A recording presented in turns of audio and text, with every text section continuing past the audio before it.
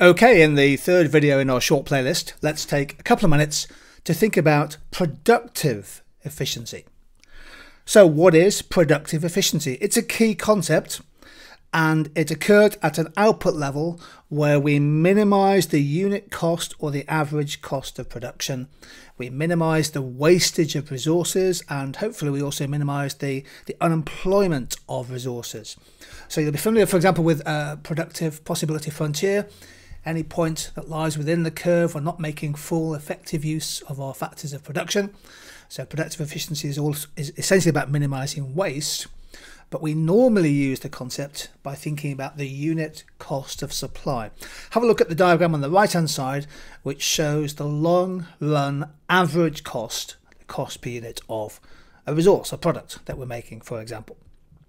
Now, when the average cost is falling, there are economies of scale. When the average cost is rising, there are diseconomies of scale.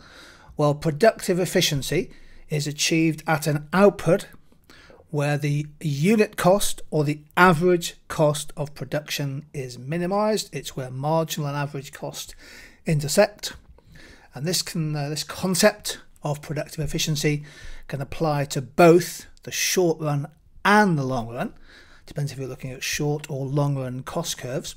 In the long run, as shown in my diagram, this is achieved at the minimum efficient scale, where the unit cost of production is pretty much at its lowest feasible level. In the next video, we'll take a look at dynamic efficiency.